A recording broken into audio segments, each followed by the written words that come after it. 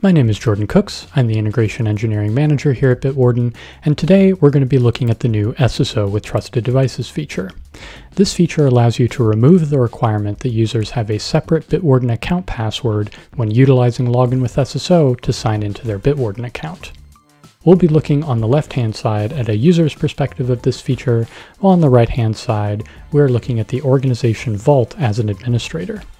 Switching to SSO with Trusted Devices is as easy as switching your member decryption option to the new Trusted Devices feature.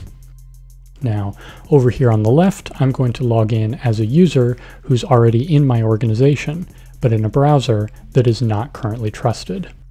A user's first device when they onboard to the organization is automatically trusted.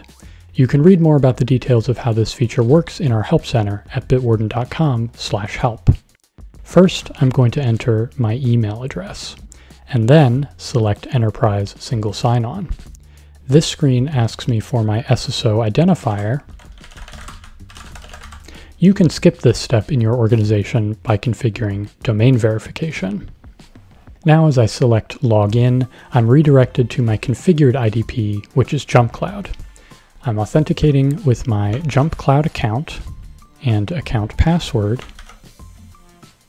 And now I'm redirected back to Bitwarden, where I will request an admin to approve my login request. As an administrator, I can now go to the Device Approvals page and either approve or deny this user's request. I have the option here to validate that the fingerprint phrase matches, so I know this is the user I mean to let in to their vault. I'm going to go ahead and approve this request. The login request is approved as the administrator, and now over here as a user, I've been logged into my vault and the device has been trusted. If I recycle my incognito window, we'll look at the process of onboarding a new user.